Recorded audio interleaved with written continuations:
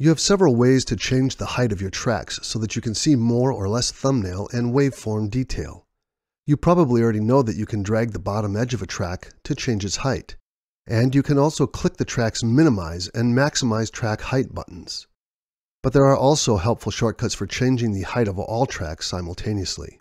For instance, say you want to minimize the track height of all tracks in your project quickly. To do that, click the timeline to give it focus and then press the tilde key on your keyboard.